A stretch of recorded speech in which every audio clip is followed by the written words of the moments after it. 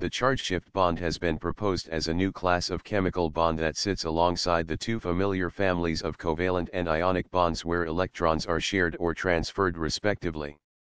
The charge-shift bond derives its stability from the resonance of ionic forms rather than the covalent sharing of electrons, which are often depicted as having electron density between the bonded atoms.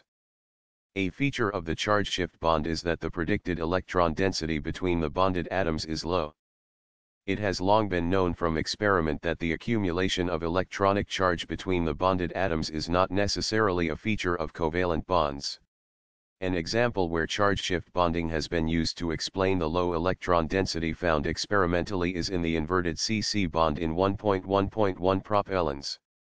Theoretical calculations on a range of molecules have indicated that a charge-shift bond is present, a striking example being fluorine, F2, which is normally described as having a typical covalent bond.